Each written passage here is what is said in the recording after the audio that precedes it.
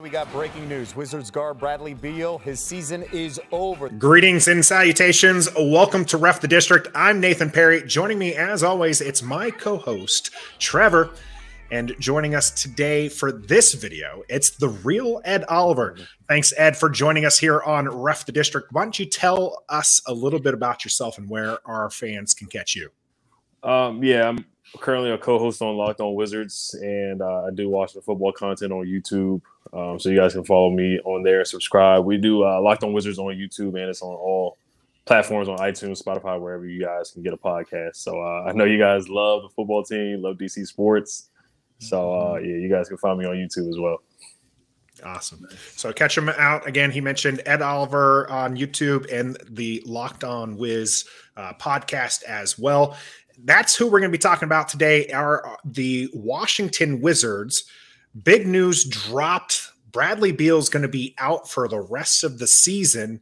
This is dropping on the same day that the Washington Wizards missed out on a couple of big names in the trade, right before the trade deadline hits.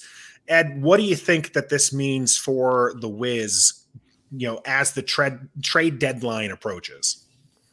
So I really think they should move on and turn the page, to say it nicely. Rebuild if they could, but we know that Ted Leonsis and Tommy Shepard are not going to do that. They still want to build around Bradley Beal. So him being out for the season, it looks like we're out of the playing game right now. It looks like we're going to trend towards losing some more games. In my opinion, I think we might end up being in the lottery, which might be the best option for the team to get a good draft pick. There's a lot of good guys in the draft, but Bradley Beal being out for the season, and I think it's a good opportunity to see other guys play. This will give Denny Avdia a chance to play more. This will give Rui a chance to play more with Bradley Beal not being available. So, but I really hope they do trade a couple guys. I hope they can get Spencer Dinwiddie. I think it would be better for both sides if they could find a trade for Spencer Dinwiddie. There's rumors that people don't like him on the team, that they don't get along. And that he's a shell of himself. So he hasn't looked good at all this year, in my opinion.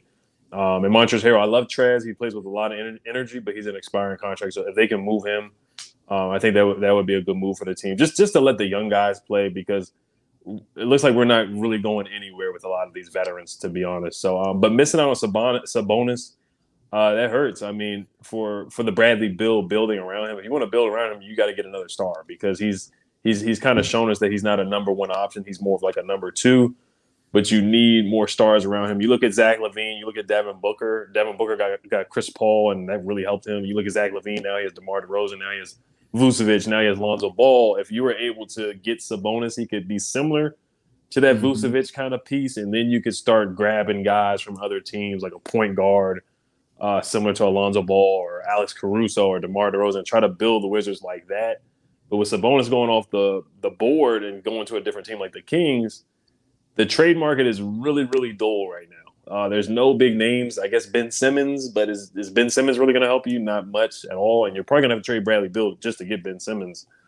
So it just doesn't help much. So the Wizards' outlook, and all our first-round picks, we can't even trade a first-round pick until 2028, which is what is that, like a eighth grader at the moment, or a ninth grader, something like that. So I mean, it just shows how the situation that the Wizards are really in, and they really need Tommy Shepard needs to look long and hard at the rebuilding phase. But we know that the Wizards are not going to do that. So Bradley Beal being out, it's unfortunate, but I think it's going to be good for Denny and Rui, and let those guys just let the young guys play for the rest of the season, and Kispert too. Yeah, for sure. Yeah, Kispert would be one that I'm pretty excited about watching. He seems to get better with the more minutes that he's been getting.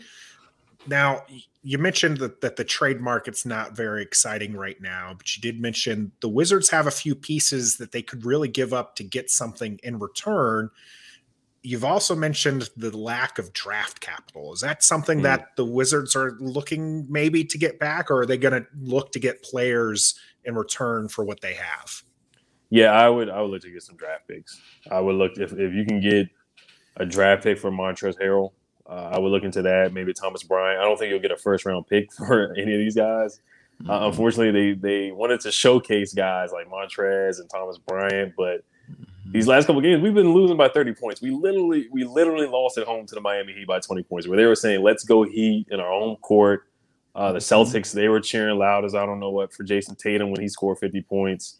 We lost to the Suns by 25 or 20 points. So, I mean, GMs are looking at our team and they're looking at the Wizards and like, the Wizards are losing by 30. Why would we want any of these guys when the Wizards are losing by 30 points? So you look at the assets that the Wizards have, and the Pacers said it themselves. Woj, Adrian Wojnarowski said the Wizards don't have enough assets to acquire a Sabonis. So, I mean, Denny's he's a good player. Rui's a good player, but they're just not going to fetch. They're not going to get you much in a return. Thomas Bryant, if I'm a GM looking at Thomas Bryant coming off an ACL injury, I'm not really going to trade. Yeah, I'm not trading for Thomas Bryant. Same thing with Spencer Dinwiddie. He's another guy that just came off an ACL injury. I'm not trading much for Spencer Dinwiddie. So the Wizards are just stuck in basketball purgatory right now. It's really tough to make any moves. In Bertans, I didn't even bring him up. To trade Bertans, it's the reason why. Right? Yeah. To trade Bertans, you probably have to attach a pick to trade Bertans. Yeah. You probably have to say, "Hey, we're going to give you something just to get Bertans' contract off of our book." So yeah, the assets are not the best trade asset is probably Kyle Kuzma. And I would hate to trade Kuzma because he's actually playing hard. Like, we're looking at this team play, it's hard to see guys play hard. Like, guys don't want to be here. And you can tell in the body language. There was a coach fighting a fan last night. I don't know if you guys saw that. Yeah. KCP and Trez got in a fight. Denny and Davies got in a fight. The locker room is toxic. Montrez just said the mood effing sucks in the press conference. Yes. So it's just bad right now, man. The 10-3 start, man, it really fooled me. I really thought this team was what the 10-3 start was. I was just being an optimistic Wizard fan, and I wanted to believe it for once. But I was humbled. I think all of us were. I know a lot of people weren't fooled by the 10-3 start. But as far as the answer to the assets, it's going to be hard to see what they trade. I think the best asset is probably Trez, to be honest. And I hate to see Trez go because he's one of the few guys that play hard as well. So we mentioned about, you said that Tommy Shepard and Ted Leonis want to build around Bradley Beal, but we all agree that's time to move on. If they were to build around Bradley Beal, what kind of, like you said, you mentioned a center like a Vucevic to bring there, but don't you think since they've already brought John Wall in, didn't work. Right. They brought Russell Westbrook in, didn't work. Do you think that they should actually maybe take a look at Bradley Beal's chemistry with all these other players? I mean, they just brought Dinwiddie in, Kuzma and Harrell. 10-3 start was great, but they were still always saying we still got to learn how to play together, chemistry. And it seems like they're never going to find that this year, especially with him being injured. So if you were in control, would you honestly build around Bradley Beal one more time, or would you move him and do a complete rebuild? And if that was the case, who would you rebuild around if it wasn't Bradley Beal? Yeah, I would definitely move on. If I can get some picks, I really like there was an offer. Of course, we missed the opportunity. The Warriors in the summertime, they really, really wanted Bradley Beal. That was the report coming out. They were willing to give us some of their young guys like Jonathan Kuminga, Jordan Poole, James Wiseman, some picks. That was the rumor. So I definitely would have taken that. Moves right now that you could probably trade Bradley Beal for, I would call it the Celtics because him and Jason Tatum are very, very close. I would see if they want to trade Jaylen Brown. That's a lateral move. Jaylen Brown's not going to really make us a championship contender or anything like that. But it would start a different page, just turning the page, just mixing it up. Because I think the Wizards, they just need to do something different. And if Jaylen Brown doesn't work out, he's a younger guy. He's still on a max deal, but it's cheaper than what Bradley Beal is potentially going to get. He's going to get 5 years, $242 million, which is a very good amount of money for anybody in the NBA. I would look at Jaylen Brown. Building around him, if I had to build, Sabonis would have been the start. That would have been the perfect start, just because he's young, he's 25, he's getting $19 million per year. His contract is $3 million more than what Bertans is getting, so he would have been a really, really good affordable deal. He's an all-star. He's not he's nowhere near like a Jokic or anything like that. But Sabonis is a darn good player. That would have definitely helped. But in the off season right now, it's kind of hard to tell what they're gonna do because it looks like they really, really, really want to build around Brad. There's a point guard out there. Jalen Brunson from the Mavericks. He's going to be a free agent. I think they should go hard after him. And I think they should they really should try to lose as many games as possible. Just get the best draft pick available. There's like 3 players on Duke that I really, really like. There's a guy from Purdue named Jaden Ivey as well that they could draft, a point guard. So there's some really good players in the draft. But I would definitely retool, see if I can get as many picks as I can for Bradley Beal and a couple of good young players. I know people don't want to trade for Ben Simmons, but I think in the long run, if they did make that move to just restart, just to mix it up and restart, you don't have to keep Ben Simmons forever. Just like Russell Westbrook, we traded John Wall for Russell Westbrook. We built up Russ's value. He looked really good, and we flipped him for 3 or 4 players like Kuz, Trez, and KCP, and So Ben Simmons, you let him play for a year, build up his value. If it doesn't work out, Ben Simmons is still talented. You probably get a couple first round picks for Ben Simmons. So that's the thing. If you did want to restart, Bradley Beal's value, you got to think about it too. His value is going down because he hasn't played well. He didn't even make the All-Star game this year. He didn't even make, and he wasn't even really close, in my opinion. He wasn't an alternate. Yeah, he wasn't even an alternate. So there's other guys that were ahead of him. Darius Garland, other guys. So you got to look at from other teams too. I'm not going to trade for Bradley Beal, who shot 20-something% from the 3, led the team in turnovers. So it was a rough year for Brad. And now coming off of a wrist injury. Of a wrist injury too. And that 34-point loss looked really bad. And not only did it look bad on the team, but it looked bad on Brad too, because he's the number 1 guy on the team. He's supposed to be the leader. And other teams see that. They see that. They see the dysfunction. And yes, they had John Wall. Yes, they had Russell Westbrook, and now they have Dinwiddie, and it hasn't worked out with 3 guys. So yeah, the one common denominator there has been Bradley Beal. They got to look at him too. He's a great guy off the court. There's nothing bad to say about him off the court, but just as a number 1 guy, he's just not a number 1 guy. Well, there is a strong desire to build around him here in Washington. That's coming from the front office. But what about Brad's decision in this? What if he doesn't want to stay? Do you think he walks away from the Wizards when his contract is up? This is a tough one.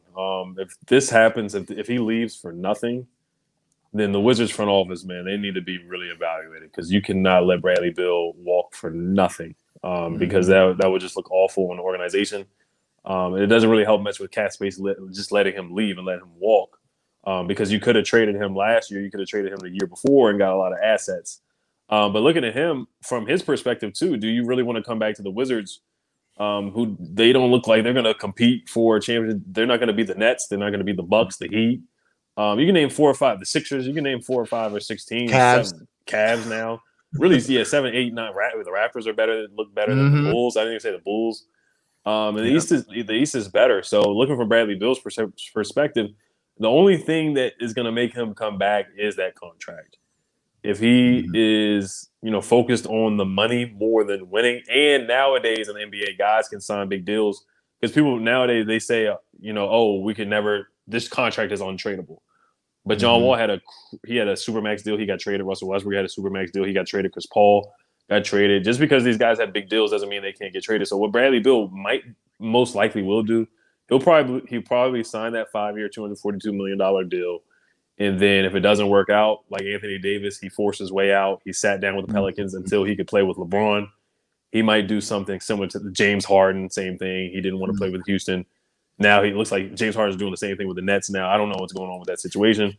But Bradley Beal could unfortunately, he could probably do the same thing. Just sign that deal, play 1 year with the Wizards. If it doesn't work out, then, he can sit out and hold out if he doesn't want to be there, and then force us to trade him away.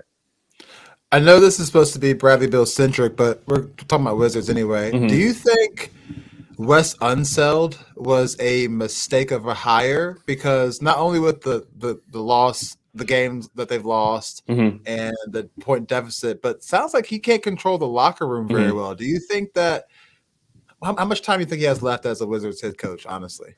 Yeah, that's a good question too. And that's a good question. I like West a lot. I mean, of course, the whole story is dad, winning the only championship for the Washington Bullets / Wizards, back in 1978. Right. So of course it's a great story. And West was with the Wizards back in the Gilbert Arenas days. He was an assistant coach under Eddie Jordan. It worked his way up. It's a great story. I understand it. And I think Wes is a great guy, a nice guy too. But, sometimes you got to have that personality. There's a lot of strong egos in there. Trez is such a strong personality. KCP has an ego. He won a championship. Kuzma has an ego. He won a championship with the Lakers. Dinwiddie averaged 20 points a game in a season before. So he has an ego. He wants to get his buckets. Bradley Beal, of course, has an ego. He wants to get his buckets, So you're dealing with a lot of guys. Denny's got to get minutes. Then Rui came back. Thomas Bryant came back. There's a lot of guys in there. There's too many guys in there playing at one time. There's like 12 guys playing in the rotation. That's way too many guys, and they needed to consolidate that roster and trades. Like I already said, you had 2 fights on the court and 1 in the locker room. So yeah, I am the voice and the control leader of men. One thing, and of course, we're all Washington fans. One thing I don't question about Ron Rivera, I don't agree with his decision making. I don't agree with a lot of his 4th down and 3rd down decision making, his personnel moves. But one thing I do agree with is that Ron Rivera is a leader of men. That's one thing I cannot question about Ron Rivera. And that is a question about Wes Unseld Jr. He is a rookie head coach. Does he have that voice where he can control the locker room? There was a text that a Wizards beat reporter got that the prisoners were running the asylum. That's the last thing. That's the last thing you want to hear is that prisoners are running the asylum. And that's what it looks like. That's what it looks like. It really does. There's zero chemistry. There's just zero chemistry. You can look on the offensive side, the defensive side. There's zero chemistry right now. I was going to say, because he was brought there to be defensive minded, right? And we're getting blown out by 25 or more. That's not defense. So, and I did really like Sam Cassell. And I like Sam. And it makes sense because if you want to build around Bradley Beal, because Sam Cassell coached the Wizards when John Wall was here, 2014, 2015. And Brad really loved Sam Cassell. Sam Cassell loved Brad and John. If you really want to build around Bradley Beal, I think you would want to listen to who he wanted to bring in as a coach. So if the Wizards were really on the same page with building around this guy, Bradley Beal, why not let him choose who the coach is? I think give that him the Aaron Rodgers treatment. Right, yeah. So it kind of doesn't make sense that they're trying to build around him and they're kind of like they listen to him with some moves, and then some moves they don't listen to him. So it's kind of like if they're gonna give him the LeBron treatment, then you might as well let him choose the coach too. And I kind of the jury is still out on Wes. I'll give Wes. I think Wes would do better with younger guys rather than guys like Trez and Dinwiddie, guys who have said stuff. Dinwiddie also in the press conference said he tried to lead, and the guys didn't take it well. So they didn't want to hear what Dinwiddie had to say. So I mean, every press conference is like it's hard to listen to the guy who's not exactly playing well. That's not the guy you want to listen to. Who do you listen to on this team then? That's accurate. Now the coach, Wes did mention that part that you talked about, Ed. Right, the rotation. It's hard because they already had a full roster essentially, and then they get guys back from last year and Rui. And Bryant, who are deserving of minutes. So it's been difficult for him to find that rotation. Do you think that if the Wizards are able to trade away some of these,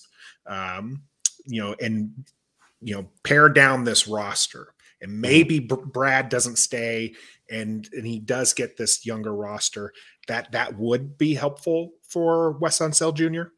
I think it would, because it would be younger guys that are going to listen to him, guys who are not really going to tune him out. KCP said they lack communication. They lack a defensive anchor as well in the press conference. And he said that guys are not listening to coaching, which is just telling.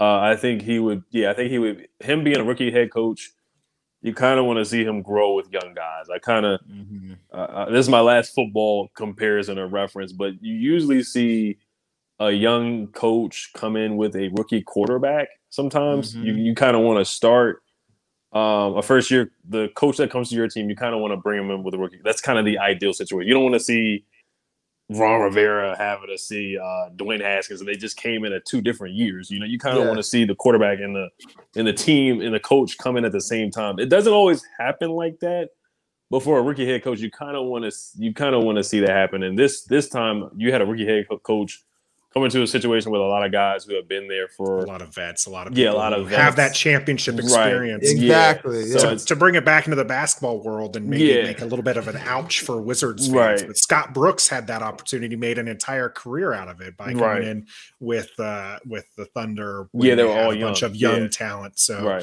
absolutely would work out for Wes.